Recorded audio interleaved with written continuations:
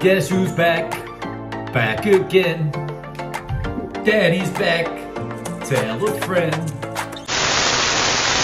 Hello ladies and gentlemen, and welcome back to Thai Talk with Dan. I'm alive.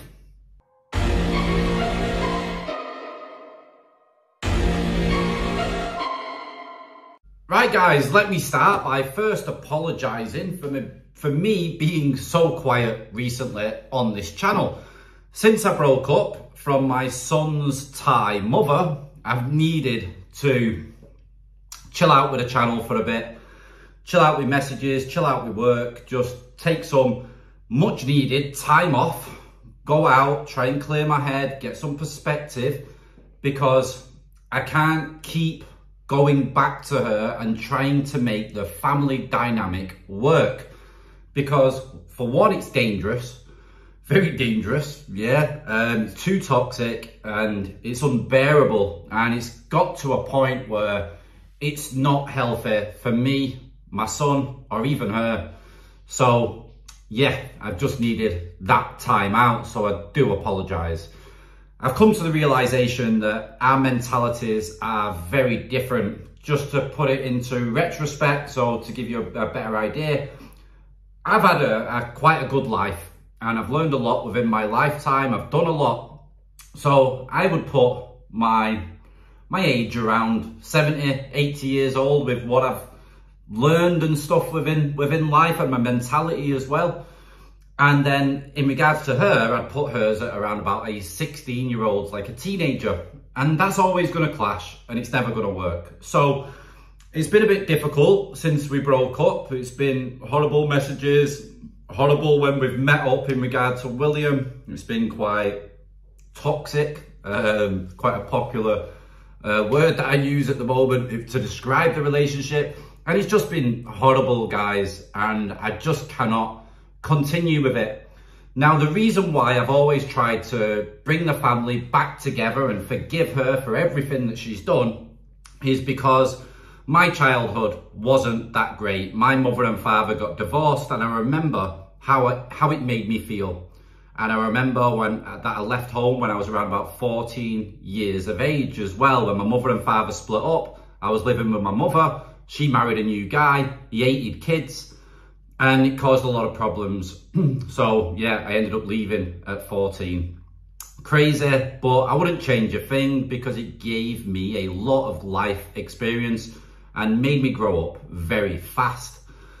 So guys, we've just got to move on. My son started nursery last week, absolutely hated it, unfortunately. But today he seems to be enjoying himself. So I am extremely happy today and in a very good mood, because it really made me worry last week. I love my son to bits and I just want him to be happy. I'm not putting him in nursery to get rid of him. I'm putting him in nursery for stability for his own life and for him to enjoy himself. So obviously I want him to be happy. But everything's looking good now. I'm having my son Sunday to Wednesday every week. So I think things are gonna be okay. I think she will move on with her life. I'm just staying single, guys. I've not done anything with anybody. I've just been going out, making new friends, new foreigner friends, and meeting people. I've been getting recognised from this channel now as well, which I don't particularly like in Buriram. I was hoping that wouldn't happen, but nothing much I can do about it. And yeah, guys, I just want to say sorry for being so quiet. I've been really quiet on messages and emails, etc. I've just needed that time out, and I didn't think it was healthy to post videos because I knew that she would be watching, and I just didn't need any more drama because I was getting enough, guys, and it was getting quite ridiculous. And to be honest, I just didn't want to make myself ill from all the negative crap. I'm tired of it. I'm normally quite a positive guy, and for so long, just not been that great. So yeah, anyway, I think this is finally done and dusted, and we can all move on and start to find our own happiness in our very own different ways. So guys, I'm going to be back active. So please feel free, if you've got a story that you wish to share, please send it in and email thaitalkwithdan@gmail.com.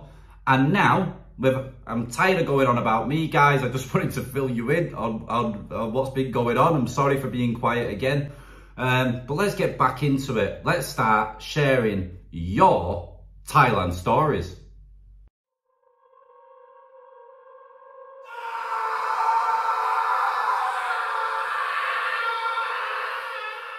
Right, this is from a subscriber that's been watching the channel for over a year, called Dirk. And it's not really a story so much, it's more like he needs some advice. Hi Dan, I've been following your channel for the last year or so, and I really enjoy your perspective on dating in Thailand. I recommend your channel to many men in a similar situation as I was at first. First time to Thailand and being with or around the bar girls in Pattaya. Little information on myself, I'm 48 and I've been divorced for 6 years now. Still single, retired, and don't have any more children of age that I need to support anymore. I'm in good shape, decent enough, looking, that I don't have any trouble attracting female attention. But take that with a grain of salt, it's Thailand after all. Right, I should add, I've been living in Pattaya, Jomtien, since November of 2022. I'm from Canada, and soon as you say Canada, Thai girls become a lot more interested as you can see jackpot symbol in their eyes. So, to my story. Like most of us with our first time in Thailand, you fall in love with a bar girl and get sucked into the monthly sponsor deal, even though I know all the warning signs. But of course, I thought I'd be the 1 in 100 that this was true love. Stop it. Get some help. Well, I'll tell you, this guys, you can take the girl out of the bar, but you can't take bar mentality out of the girl. She was 36, an 8 out of 10, with all the stories of how hard her life was growing up, and the list goes on. But as soon as I said no more money, no more honey. So 6 months of wasted time and money. Okay. On to what I'm looking for advice on, Dan. After the ended relationship with the bar girl, I had to return home to Canada as my father was in the hospital and still currently in Canada, but returning the 1st of October, just a few days from now. I'm the type of guy that needs to be with someone in Thailand. I find it can be very lonely. It's hard to communicate with my family and friends here in Canada with the 14-hour time difference. So I decided about 6 weeks ago to give Thai Friendly a go. Just a heads up guys, 75% of the girls on there are freelancers. So be careful. The first message you send should include this question: what are you looking for here? And 75% of the time, the answer will be customer. After weeding through that, as there's zero chance I'm doing the monthly sponsorship deal again, I started chatting with 6 different women, all varying in age from 23 to 34, and ended up chatting most with a 23-year-old, even though I was very standoffish with her at first.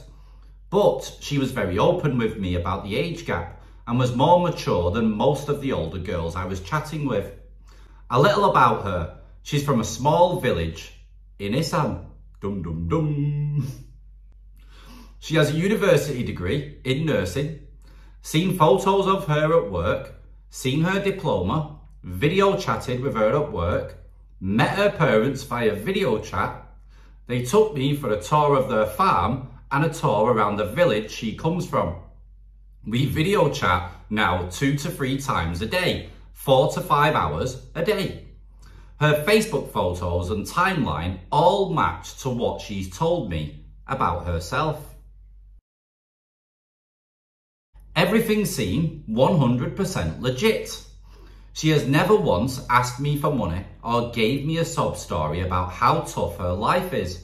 All she's told me is she just wants a small farm in Isaan and live like her parents. And guys, her parents live very simple. And after the tour of her family farm, I was shocked that anyone could live that simple. Her family looked dirt poor. It was very awkward meeting her parents as I'm older than both her parents, but they were very receptive to me. It helped that I only looked late 30s, not 48. So I'm sitting here thinking to myself, is this 100% real? Or has this girl perfected the long game? She's just poor fam that can speak English well, that having a conversation isn't that difficult. She hasn't asked for money. I even asked if I could send here a very small amount of money to help her get to Bangkok because she is meeting me at the airport. Then we travelled to my condo in Jomtien, but she said, no, I don't want you to send me money. I haven't seen any reds, I think he means red flags, other than her age, but I'm a little cautious after watching so many videos on your channel and my past experience with the bar girl. But she's not a bar girl, she's just a young farm girl.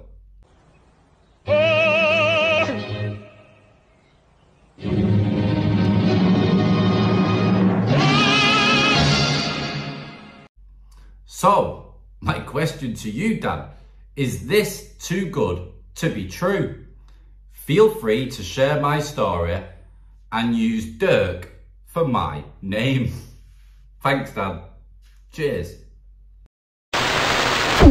Bloody hell, guys. I've had a week off and things do not change at all. Not one iota of change. Right, I will try to be nice. She's skint. She's got no money. She's living on a farm with her parents who you've stated are dirt poor. Yes, she wants to probably marry a foreign man, and it's much easier to control a man that's much older than her, and more than likely she may have had a previous experience with a foreigner and knows that if she asks for money, that foreigner will probably run away. So the money stuff doesn't normally come until she has you hook, line and sinker, which basically means when you fall in love with her, that's when they will start pushing you to get married, to pay a nice dowry, to help build the farm, build your own unique house on the farm also, so you and your new beautiful young wife could have somewhere to live and stay near the parents and live happily ever after. Now, of course, this relationship is going to cost you a lot in the long run. Yeah, right now you try to send her a bit of money to go to Bangkok. This isn't about a bit of money. This is about a future. Stuff like this happens all the time. Yeah, the young, poor girls will be online chatting to foreigners, looking for someone to take care of her and her family. So if you want a young bride and you're happy to take care of her parents and her, then crack on. But that is the reason why she's speaking to a much older man. And always remember, guys, this is just my own perspective from what I've seen over here and how I've learned that these girls work. It's not rocket science, it's not complicated at all, but I do understand that when guys are in love, they want to look at that woman and see the best only and believe that that woman truly loves them, etc. So I can understand why guys find it so difficult all the time. But I think anywhere in the world, when someone half your age is showing real interest in you, especially on a dating site, you've got to think why. Yeah. You've got to know why. Yeah. She's not going to fall in love with you online on a chat when she's speaking to so many other men, because she will be speaking to so many other men. That's inevitable, the same as you'll probably be speaking to so many other women. Also, that's probably inevitable. But I can understand you like this girl. And if you want to have a true Thailand experience, then yeah, crack on. But just understand, yeah, that she wants a better life. Yeah, and if you can provide that better life for her, it doesn't matter if you've got 4 ears, 6 eyes, fat, thin, small, tall. You know, she just wants a guy who's generous, kind, good heart, and that can take care of her and her family. So, are you gonna be that guy? Right guys, if you've got something to say for yourself and you want to give Dirk a bit of advice, then please put it down in the comments and tell him what you really think, guys. So many people are falling in love. Dangerous game over here, very dangerous game. Just be careful. And like I always say, keep your wallet in your pocket and you can't go wrong. But if you fall in love and then you get the sob stories and then you get the plans for the future and you need to pay for this and build this and take care of my family by giving them a large wedding dowry, if you can afford it, a lot of guys are going to do it, and that's the harsh reality. Right guys, I'm going to get through all the stories that you've sent. I'm going to be working extremely hard again, concentrating on the marketing that I provide for my customers, because I've not been doing that for over a week as well, and concentrating on the channel. So I'm back, I'm staying, I'm going to keep cracking on, and I hope all of you guys are safe and well. And if you're not, let Dan know. Cheers guys, ciao for now, speak to you all again soon, bye bye.